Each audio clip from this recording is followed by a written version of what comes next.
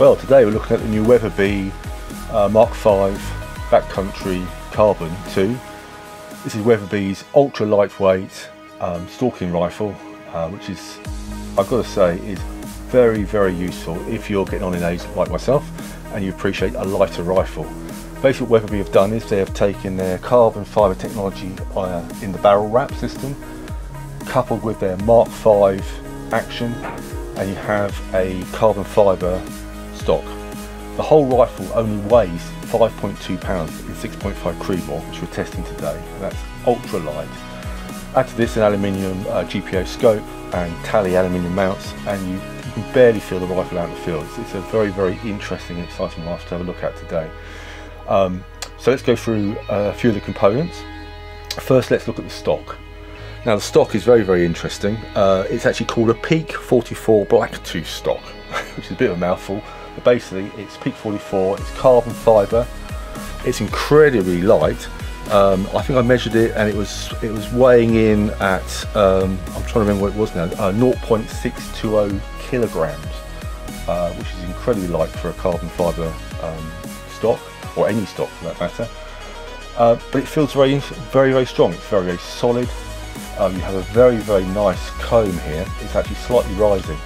So when you're shooting this weather, you'll see out in the field, not so much in 6.5 Creedmoor, but you'll appreciate it on some of the heavier 300 Weatherby's, etc.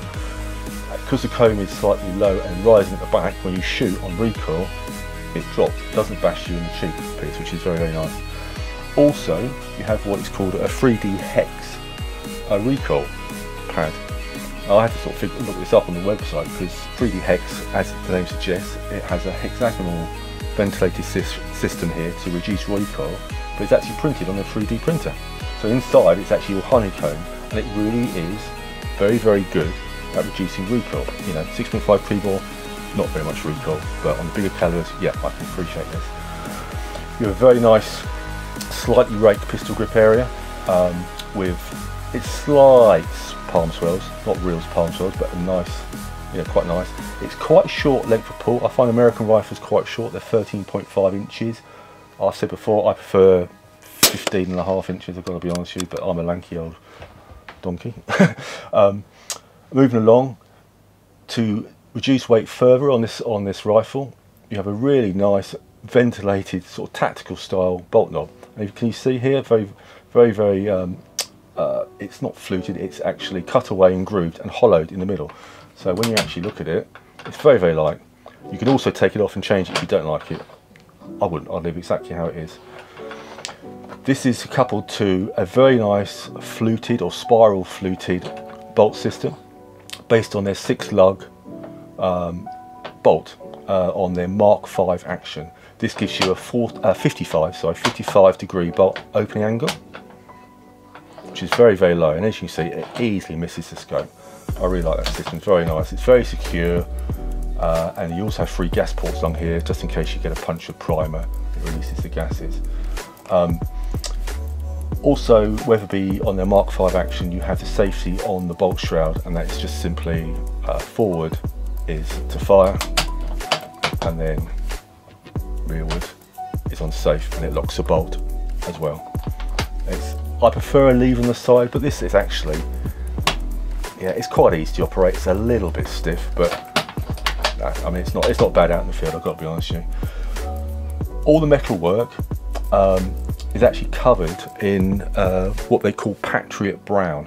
I thought it's coyote tan, but it's actually Patriot Brown colour. I really like this because this is a nice it's Cerakote, so it's incredibly weatherproof and durable, and it actually blends nicely into the carbon fibre wrapped barrel. Now the barrel is 22 inches on this model, and you get a 2-inch muzzle brake at the end, which is quite nice.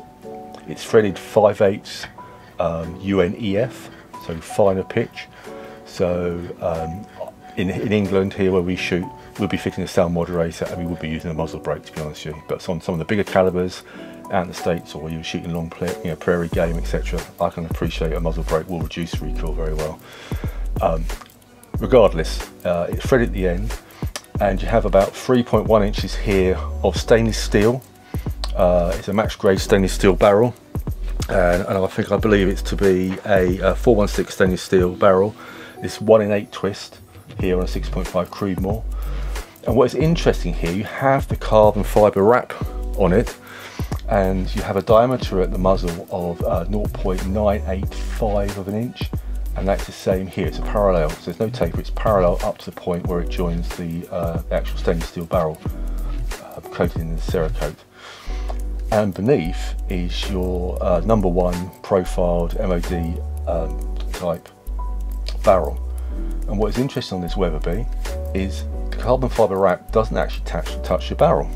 So it's slightly under tension from both ends, and you have a gap in between. This is quite useful because you've got 2 materials of differing heat dispersal. It will stop any warping, any change of point of impact, and I think that's a very good system, although we'll see how it shoots out in the field. This is designed primarily as a light hunting weapon, and we got it today in 6.5 Creedmoor, which is the in-round as we know. So I'm going to go for a series of factory loads, see how they shoot over the chronograph, and then we'll check the targets out later, and then I'll go for a series of reloads as well, lead and non-lead, and see how they shoot. So stay with us and we'll crack on. First up, we're going to try the Hornady 129 grain SST 2 Performance factory loads, and we'll see how they shoot over the chronograph and 100 yards. We'll do a 3-shot group.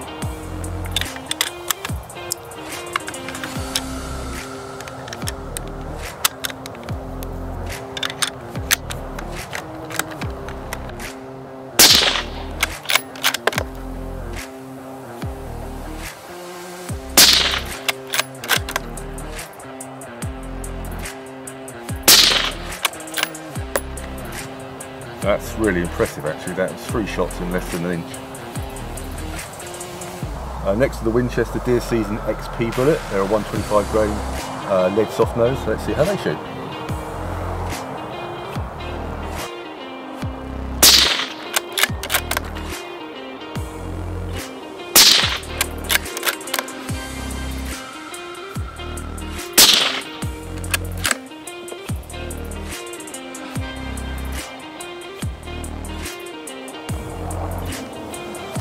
I've been using these Federal, and they use the 95 grain VMAX. They do a really good velocity, and they're excellent for sort of dual purpose use. So foxes and small species deer, if you're shooting Chinese with these, they're very, very good.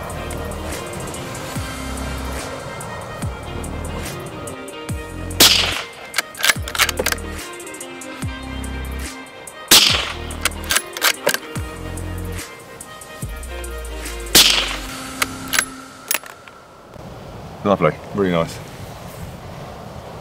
Now I'm going to try some reloads, and I've got the new Peregrine 118 lead-free bullets by Peregrine, and they're loaded with 42 grains of tack powder, and we'll see how they shoot at 100 yards.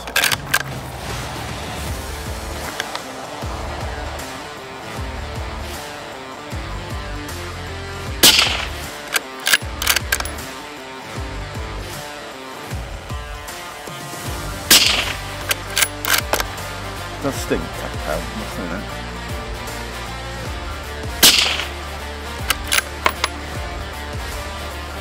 Yeah, about inch and a quarter is about what you expect with Peregrine, to be honest. Next reload, we're going to try one of my favourites, 120 grain 6.5 nozzle ballistic tip. They always shoot very well. And this, we've got a sort of medium to maximum load of 45 grains of reload 17. So let's see how she shoots.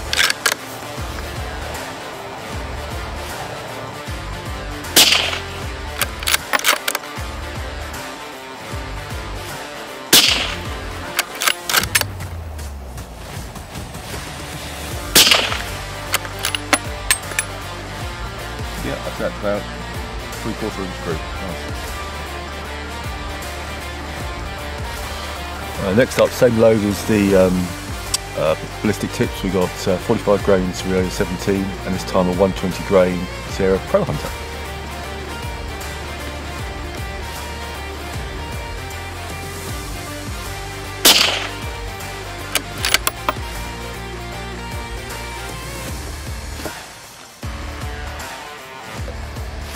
Next to the new Barnes 127 LRX bullets, and we'll try those with 40 grains and reload with 15.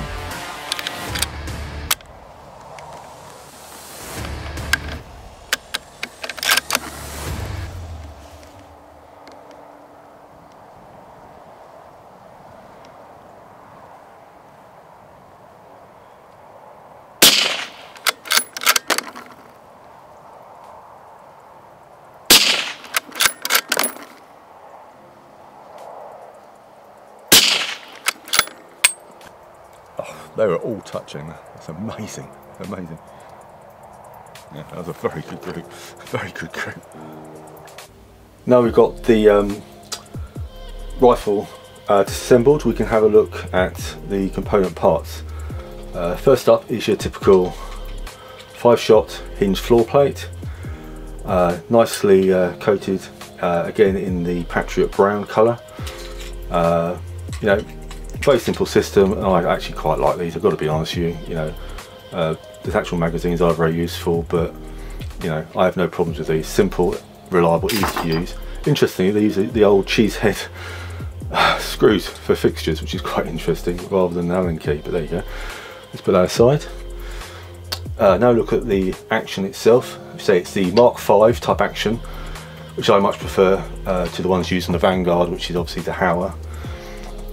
You have a very, very strong integral recoil lug here, which abuts into the mortise in the stock. We'll have a look at later. You have this fantastic Trigger Tech trigger. This is the field model, and this is adjustable from 2.5 to 5 pounds in weight, which is very, very useful on a hunter or stalking type rifle. As I said, this was set at, or we pulled it at, for 3.4 pounds, which for me, if you've got cold fingers or moving around in the field, it's a safe weight to have, and I you know, I just wouldn't change it. It is adjustable here, but I wouldn't bother. Safety on the bolt shroud, as you can see, again, nice and easy to use. It's not overly quiet, but you know, it's not a bad system. Take the bolt out. You need to pull the trigger all the way back. That releases it. And there you have Weatherby's typical Mark V action type bolt. Lovely spiral fluting here. 3 gas holes here in case you get a primer puncture. Very nice sort of M16 type extractor claw, plunger, ejector system. Head is enclosed with the shroud here of the actual bolt head itself, and your 6 bolt lugs, which engage very, very nicely in the action and give you that 54-degree low bolt lift. And also you can see, hopefully here, the ventilated bolt nozzle handle. I actually really like that. I'm not into tactical rifles, but it's very nice. It can be replaced if you want to. Again, if you look here on the action, you have the Patriot brown Cerakote finish. I mean, it's incredibly hard, and it's such a good system to have on any hunting rifle, you know, let's be honest with you. You've got 3.1 inches here of the stainless steel barrel, as we said, and then you have the carbon fibre wrap. Let's get a closer look at that if we can. Which mats very nicely here, but as we said, it's tensioned front to back, so the internal stainless steel 416 stainless steel match barrel is floated, so as it heats up under many rounds, you don't get any dispersal of the shots, hence the groups enlarging, which you would do due to the different nature of the carbon fibre and the stainless steel. So very, very nice system. A nice Talley mounts here, which are lightweight aluminium, which go with the whole ethos of the backcountry, being a lightweight stalking rifle. Moving on to the stock. As we said here, the stock, I really like this because again it's all carbon fibre. It's incredibly light, only 0.620 kilograms of a kilogram, which is, you know, incredibly light. You have a simple bedding system inside. I'll move that closer so you can have a look. It is on aluminium pillars here, front and rear, so you don't get any squishing of the stock. I mean, that's minimal, let's be honest with you, on a synthetic stock anyway, but it's nice to have. It beds very neatly here. It's actually very tight getting it out of the stock. I try to get it out. That mortise there, it's a bit crude on the epoxy bedding, I've got to be honest with you, but when you see the accuracy tests, yeah, you'll forgive Weatherby for doing that. Again, excess amounts in stock are milled out to make this a very, very lightweight and very usable, you know, hunting stock. Again, lovely carbon fibre finish on this, or carbon fibre, with the green and brown or tan sponge finish, and that 3D hex recoil pad, which was really, really good actually, I've got to be honest with you. So again, overall, I mean, a very, very nice, lightweight, sporting stock, and you know, credit to Weatherby. So that concludes the review. Hope you've enjoyed it. And just a brief overlook on this. This is the Weatherby Backcountry Carbon 2. It's a very, very nice lightweight stalking rifle, ideal for Britain for any species of deer, especially in 6.5 Creedmoor, which is in vogue these days. It shot factory, reloads very, very well. Hopefully you've enjoyed it.